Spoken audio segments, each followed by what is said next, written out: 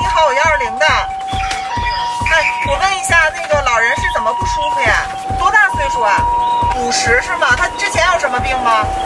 We are now in Tianjin Medical Emergency Center. With the adjustment of anti-COVID-19 measures, China's effort will focus on preventing severe cases and protecting the health of people here. Recently, as the number of patients infected with COVID-19 has increased in Tianjin, the 120 emergency workload has surged. Today we are going to follow one of the ambulances to observe how 120 receives critically ill patients, performs first aid and transfers the patients to the hospital.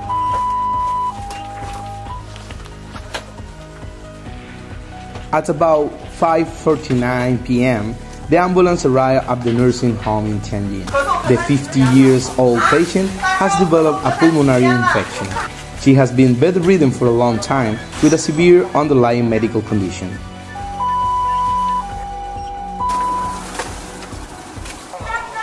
About 30 minutes later, the ambulance arrived at the second hospital of Tianjin Medical University.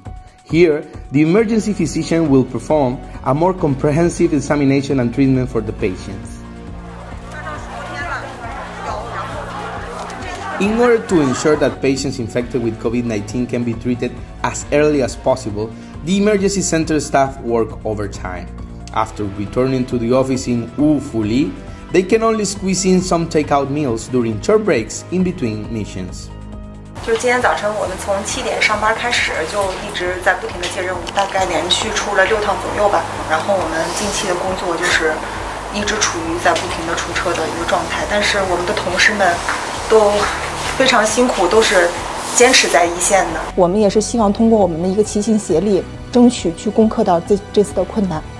从患者拨打120电话的进入，到我们的受理，到我们安排救护车的派出，以及后续一系列的一些整体信息的分析，都在这个系统里面。目前全市呢有449辆的救护车，我们也有一个比较充沛的人力的保障。目前来看，我们有信心，也有能力，给我们天津的院前百姓提供一个高质量的院前急救服务。 China is also expanding the capacity of fever clinics like the one we are right now in the second hospital of Tianjin Medical University. 你自己觉得还憋气吗？所以重症病人呢，主要是一些生命体征不稳的，包括我们的氧合不好、血压、体征、心率、呼吸比较偏快的，包括体重特别高的。那这一部分呢，就是由于肺部感染起来的，还有一部分呢，就是既往老年人，他有一些基础病，基础病呢，在发热过程当中可能加重。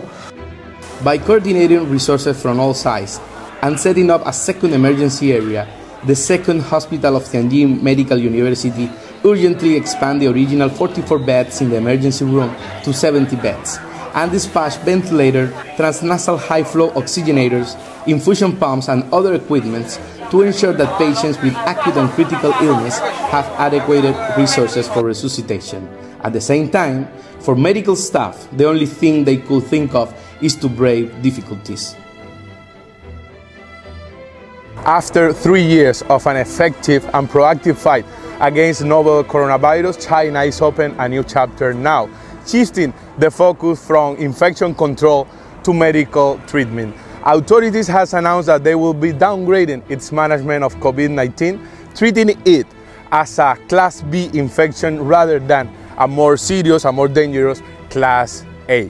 As the most populated country in the world steps into this new chapter, grassroots hospitals in local communities as the one we are right now in the Tianjin district in Tianjin municipalities are key to ensure a fluid transition and to provide the best health care possible for those who need it. 你好，首先在人力资源方面我们配备了安排了3级医疗网络。在基层我们有社区卫生服务中心的家庭医生为患者提供居家医疗护理的服务和慢病包括一些常见病多发病的诊治。第2级呢是我们在区域内有我们的龙头的医院一所3级的西青医院来做一些这个比较重的患者的救治。天津市啊有我们区域的这个3级医院，负责危重症患者的救治，从医疗救治方面呢，给予患者充分的保障。这是独立的发热诊室，独立的这个药房，目前药品储备是非常充足的。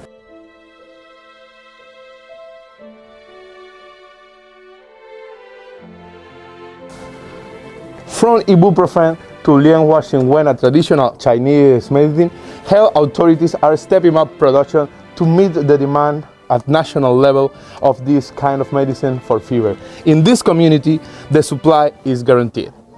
中成药40余种，1万多盒。为了保证居民的一个基本用药，我们专门成立了一个发热药库。目前我们发热药库呢，主要是储存了解热镇痛类、止咳平喘类、抗炎抗病毒，一共是40余种，1万多盒，能保证辖区居民发热病人及其有相关症状的病人将近1个月的用量。In Xinhua district, the number of visit to fever clinics has turned downward. We could say that the difficulties have been gradually overcome. Grassroots medical departments are going all out to give more care and attention to vulnerable groups.